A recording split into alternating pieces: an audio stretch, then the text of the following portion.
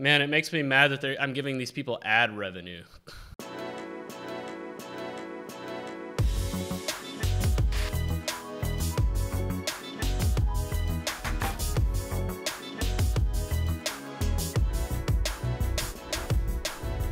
Hey guys, welcome back to my channel. You are tuned into Sports Betting Truth with me, William Lease, and this is another video in my reaction series where I watch a sports betting related video on YouTube and I give my instant reaction to it. And today we are taking a request from Michael Horton, who requested that I cover PickDawgz. Now, I've talked about these clowns on this channel before. They are a touting website who give out scamming, lying picks full of a bunch of lying, scamming touts that have no skills at all and therefore have to swindle people out of their money by selling sports betting picks. Otherwise, they would probably be flipping burgers at a McDonald's somewhere. No offense to those of you who work at McDonald's. I actually have far more respect for fast food workers than I do sports betting touts. I think sports betting touts are the lowest of the low on the totem pole. Only politicians, I think, are worse than touts. Anyway, let's look at some of these PickDawgz videos to see what we have in store today. Oh man, it makes me very ill to be on this page. This is a touting page. PickDawgz is a tout website. They are touts. Before I begin this video, I want to say that touts are unemployable. They have no marketable skills at all. Therefore, they have to make a living scamming and swindling people out of their money, selling them picks that aren't going to win in the long run to people and scamming people out of their money. That's the only thing they can do to make money. Some of these videos are probably too long to react to, so how about I rapid fire 3 or 4 of these bad boys and I'll react to them. So let's start with the free NBA parlay for today.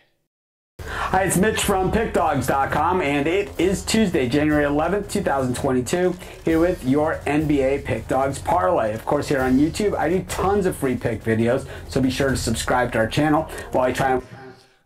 So here's the truth about free picks, and I've made a video about this in the past if you want to look up that video about free picks. Anytime a tout gives out free picks, they're not intended to win, guys. If anything has value at all, it's not going to be given away for free. And the problem with touts is that they give out these free picks to give themselves credibility, to make it look like they know what they're talking about. That's the point of them giving out these free picks. They are intended to lose. I guarantee you, all he did was flip a coin for these picks and then maybe looked up both teams' schedules to come up with like a credible sounding paragraph, like he understands both teams and understands the matchup and everything. But they put no effort in their free picks at all. They are designed to make them sound smart and like they know what they're talking about. So therefore, when you follow their free picks and they lose, then you're like, oh, they're losing because I need to pay for this guy's picks. And then they go to their website and start paying for picks. The free picks are the top of the funnel. Touts operate on a funnel system. The free picks hook you in, and then you move down the funnel to start paying for their picks. It's a ploy. Do not follow free picks. They are absolutely worthless. I give out, that's not possible, but if you're looking for the games I like the best, the ones I'm most confident, or if you're looking for best bets from some of the top handicappers. Proving my point. There you go. Already shilling the premium picks, aka the paid picks, before he even gives out the free pick. There you go. Free picks are worth nothing, guys. Nothing. I would say this pen I have in my hand, this MGM Grand ballpoint pen, is worth more than the free picks this clown is giving out. The world, head on over to our website, PickDawgz.com, click on the Premium Picks tab. But you know what? Let's go ahead and visit this website. Oh man, this is like a who's who of all the idiots and dipshits in the touting industry. Like a lot of these names are very recognizable to me, who is very familiar with touts over the years. Oh man, what is this, like Pokemon? Gotta catch them all when it comes to like the worst touts in the industry. These are all a bunch of clowns, guys. You really think these guys know what they're talking about? Like, this is a who's who of the biggest idiots when it comes to sports betting. Like, people you should not follow. But yeah, like, would you trust any of these people? Like this guy, Alex Smart, he has a very pixelated avatar of him on his webpage. If he puts that much effort into his headshot, you think he's going to put any effort into his picks? Really? Anyway, but yeah, like, how much are these clowns charging? I don't know. Let's click. Oh man, look at this guy, Chris Ruffolo. How much is this idiot charging? Probably too much. If it's greater than 0, it's probably too much. Okay, you can buy a Tuesday college basketball 5-pack for $50. Oh, but $70 guaranteed. So why on earth would you buy not spend the $20 more to get the guaranteed picks, right? So you can buy not guaranteed picks, so you're basically rolling the dice for $50, or you can pay $70 and get the guaranteed picks. Okay, I'm going to explain this to you guys. For those of you who haven't watched my past videos, why would somebody sell non-guaranteed picks and guaranteed picks? It's a marketing ploy. It's part of the tout funnel. If free picks are the top of the funnel, then these $50 non-guaranteed picks are the middle of the funnel. So the person's like, you know, this guy looks like he knows what he's talking about. I'm just going to spend the $50 and save the $20 because they're probably still going to win. And when these $50 picks don't win, when they don't win and you're losing money, you're like, oh, no wonder I'm losing because they're not guaranteed. It's a step ladder. It's a funnel. And so therefore, once you buy the $50 package and it loses, then you progress to the $70 guaranteed package, right? Let's get to today's NBA PickDawgz parlay. Of course, be sure to smash that like button. Let us know you like what we're doing here at our PickDawgz channel. For the first team in our two-team parlay, I'm going to go to the game between the Wizards and the Thunder. The Wizards, you know, a team that we've made so much money on over the years because they kind of fly under the radar, but continue to be a playoff team. We saw it last year, right? They made the playoffs. Nobody saw that coming. Well, we didn't care if they made the playoffs or not. What we cared is they covered a lot of spreads in the process because they just weren't getting a lot of respect. Meanwhile, the Thunder have been a team that doesn't get a lot of respect this season. They're not winning many games at all. In fact, they're headed towards a pick in the NBA draft lottery this year, but I'll tell you what they're also doing, filling our pockets with cash. I think they cash again here. I'm going to take the points with the Thunder as the first half of our parlay. The second half of the... Okay, so that was based on absolutely nothing. Nothing. He said the Wizards have won a lot of money for us over the years, which is his analysis of, that was literally his analysis of the Wizards. And then the Thunder, he's like, they're not getting a lot of respect this year. So he's like, I'm taking the Thunder. That was based on absolutely nothing. Nothing. Second half of the parlay, going to head to Chicago, where the Bulls are taking on the Pistons, and the Bulls laying a massive number here against the Pistons, who of course are playing on the back-to-back. They played the Jazz on Monday, but the thing is that, you know, this Bulls team absolutely just rolling. I made a video on this before, but the main way touts make money besides from their selling their scam picks is sportsbook affiliations. These touts get a cut of your losses. I have had sportsbooks come to me in my email box wanting me to recruit viewers of my channel to sign up for their sportsbooks, and they tell me I will get a cut of the player's revenue, aka losses. I don't do that. I'm not going to sell my audience out, but that is the motivation behind this right here.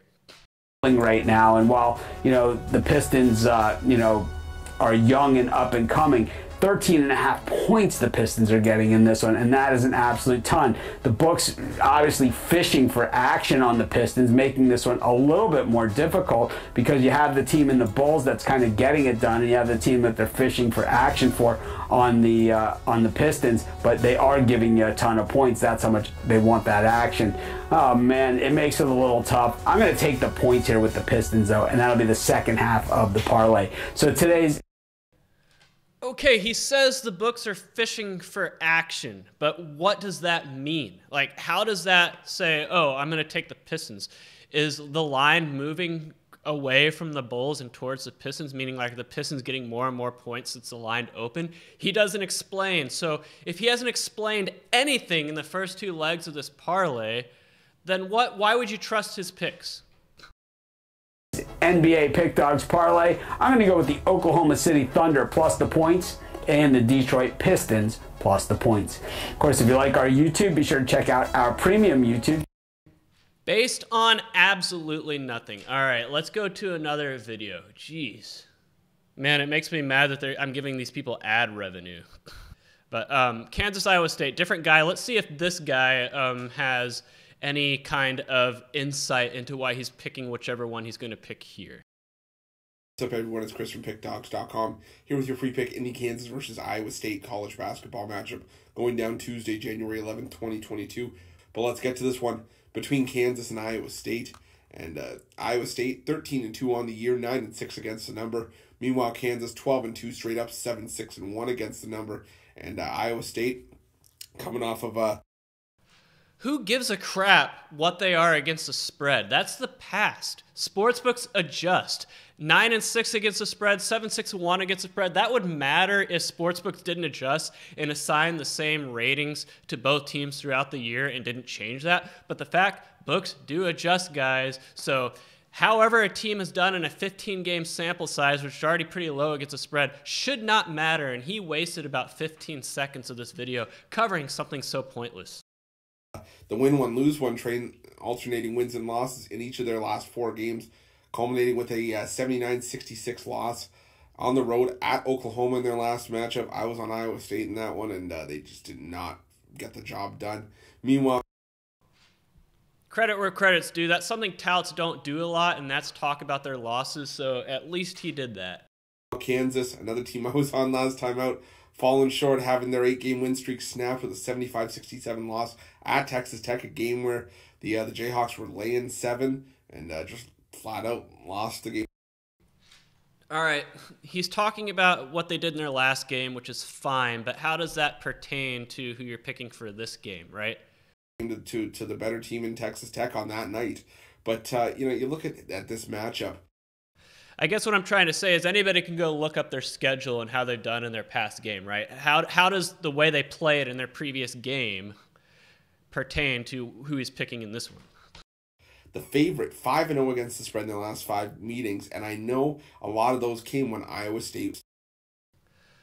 So 5-0 against the spread in the last 5 meetings. So we're talking about a sample size of 5, right? 5 involving games played 3 years ago, right? One of the games in that sample is a game played 3 years ago. 5-0 against the spread. So why? Why did you stop at 5? Why didn't you stop at 6? Why didn't you stop at 4? Why didn't you go back to how they've done in their past 20 games, right? Why the arbitrary stopping point of 5, right? Because 5-0 looks sexy. It makes it look like you know what you're talking about, but it's a sample size of 5. That trend is going to cause people to bet on the favorite in this one, but it is worthless. Go watch my video about trends as to why that is completely stupid when it comes to handicapping this game. A lot worse than they are now. The problem is that, you look at the home road splits. Iowa State's only putting up 65 points per game on the road this season, allowing 68.5. And Allen Fieldhouse for Kansas, they're winning games by an average of 23.1 points per game this season. Now, I know a lot of those are coming against lesser opposition. We can't forget this is a Kansas team that blew out a pretty good Nevada team by 27 on their home. Nevada's not pretty good, guys. They're not. And he's talking about how Iowa State's playing on the road, how Kansas plays at home.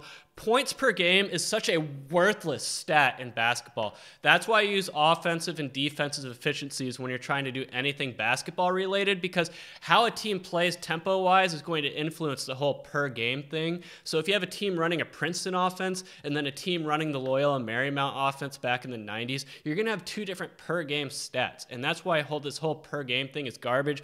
And who has Iowa State played on the road? Who has Kansas played at home? All of that matters. Floor. They have the non-covers against George Mason and Stephen F. Austin, who have covered against the bigger teams this season. But in another spot against a Power 6 team, the Jayhawks won by 37 against Missouri. And I'm not saying that we see a 37-point win here for Kansas, but I think they do cover the 12. So I'm going to lay the points with Kansas in this one, and that's going to be my free pick. But if you're looking for best bets for myself or any of our other world-class handicappers, check out PickDawgz Premium. Yeah, let's not. So, again, another one of these free pick videos that gave out absolutely no worthwhile advice at all. A bunch of I think, and a bunch of very elementary, very simple stats. That's how these free picks work, and honestly, this is how their paid picks work as well. This guy probably just flipped a coin, it landed on heads, and he's like, okay, heads, that means I'm going to take Kansas at -12. That's exactly what's going on here, guys. And then he looks at their schedule, looks at a few stats, comes up with a minute or 2 worth of talk to make it sound like he knows what he's talking about, and then says, I'm on Kansas. But that's how their paid picks work too. He didn't know anything about Iowa State. He didn't know anything about Kansas. He didn't know anything about college basketball. That's how touts work. They try to make it seem like they know what they're talking about by using very elementary statistical talk, because the average person is not going to realize that statistical talk is going to be elementary and basic, and that is the problem. But what actual advice did he give out in this video to make it truly sound like he knew what he was talking about in this game, right? Anybody can say, oh, this team's giving up X points per game on the road or at home. This team covered against George Mason in Nevada. Like, how does it pertain to this game? Anyway, let's do one more video. All right, this guy looks like he is a high school student, so let's go ahead and watch his Dayton versus St. Louis pick. Hi, it's Ron from PickDawgz.com here with your free pick in the St. Louis and Dayton college basketball matchup on Tuesday, January 11th, 2022. Before we get to that free pick, I want to mention that here at PickDawgz, we do more free pick videos than anyone else on YouTube, so make sure you like the video and subscribe to the channel. Also, be sure to check out our free sportsbook offer in the description below, as these offers are... Do you really want to give these clowns a cut of your losses? Let's not. So let's skip ahead. Now, St. Louis, the Billikens, they are 10-4 on the season, coming off back-to-back wins at home. They took down Richmond in their A10 opener, 76-69, and then they went back home for a game on January 8th, 68-67 win over Iona. So two strong wins there for St. Louis. They also have a nice win against an ACC school in Boston College. Before that, they beat Boise State on the road in overtime. So some strong wins for a St. Louis team that was ranked outside the top 100 going into the season in KenPom ratings. The 4 losses on the year: Memphis, UAB, Belmont, and Auburn. At least this guy mentioned KenPom, unlike the guy in the last video. You got to give him credit for that. Really, those are all 4 teams in the top 50 in KenPom, so not bad losses by any means. St. Louis is ranked in the top 100 in both offensive and defensive efficiency. They get to the free throw line a lot. That's 6th ranked in getting to the free throw line. They shoot pretty well from the free throw line as well, 44th in the country in free throw percentage. And they're also a really good offensive rebounding team, 14th ranked in offensive rebounding percentage in the country. So a strong start to the year for St. Louis. You look at Dayton, they're 9-6. It's been a bit of an inconsistent year, and I say a bit pretty lightly. I mean, it's been really inconsistent. You have losses against Austin Peay, Lipscomb, and UMass Lowell. You also have a win over Kansas, of all teams. So Dayton's been through it all this season. They're coming off a win over George Washington. They dominated that game, 83-58. They're now 1-1 in A10 play. They also lost to VCU at home, 53-52. But Dayton also ranked in the top 100 in both offense and defense, but they do have a problem turning the ball over. Right now, ranked 330th in the country in turnovers, turning the ball over on 22.4% of possessions. That's a little dangerous against the St. Louis team that can force some turnovers, ranked in the top 110 in forcing turnovers. I worry about that for Dayton, but other than that, one of the better 2-point shooting teams, not the best 3-point shooting team in Dayton. But the offense has done a pretty good job, and another team that really wasn't projected too much going into the season. Now, Dayton opens as a small favorite, but I think the wrong team is favored here. I think even though Dayton is home, I think St. Louis is the better team in almost all facets of the game. Maybe, defensive rebounding, Dayton has the edge, but other than that, I think St. Louis is just the better side, and I like that they get to the free throw line a lot. So I'm going to take the points with St. Louis. I think that they are a live dog here, and that's going to be my free pick. But if you're looking for my best bets or best bets from some of the best... All right, so I'm going to give this guy some credit for using KenPom stats, but the problem with this video I have is that it pertains to the video I made in the past about the danger of manual research, and that is he pretty much just went to their 2 KenPom pages and just ran down their stats and like, oh, okay, that's fine. The problem I have with that is that yeah, you can summarize their stats like he did for the entire 3 minutes of this video. All I did was summarize their stats, but how does that all, put that all into a blender? How does that all relate to the line that is Dayton -3, right? So that's the danger of manual research, is that I call that the kitchen sink approach to handicapping a game. It's like, how does St. Louis's free throw, getting to the free throw line, or how does Dayton's turnovers, how does St. Louis's ability to force turnovers, how does that all pertain to whether or not St. Louis +3 or Dayton -3 is a good pick? And that's honestly why you need some sort of model to be able to process all that information. And that's where this guy falls short. Again, he is at least better than the last two videos we watched that based their picks on absolutely nothing at all. But anybody can go to KenPom's website and compare the two teams' statistics.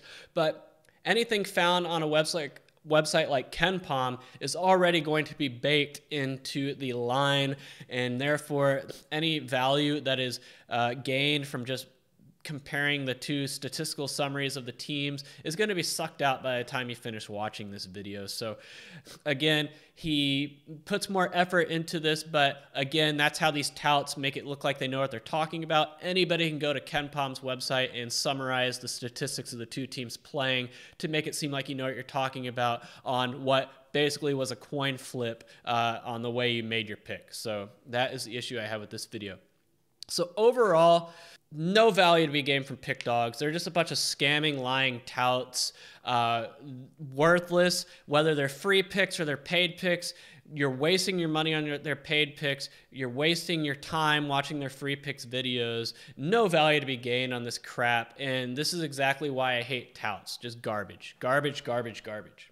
All right, so as you can see, just a bunch of crap, and that is the type of crap you see from touts everywhere on YouTube, not just PickDawgz. They are just one of many, unfortunately. They are like rats in a sewer. They just keep coming out of nowhere because, like I said, with sports betting becoming as mainstream as it is now in 2022, you have a lot of people who think they are experts when it comes to sports betting and want to monetize that. There is no shortage of touts out there. Do not give them your money. Do not sign up for their sports books with their affiliate bonuses. Do not interact with them at all. They are worthless. You will come out ahead. Even if you don't know what you're doing betting on sports, you will come out ahead in terms of time and money by making picks yourself rather than relying on a tout's free or paid picks. Do not pay touts at all. PickDawgz, shame on you, you swindling, scamming, lying pieces of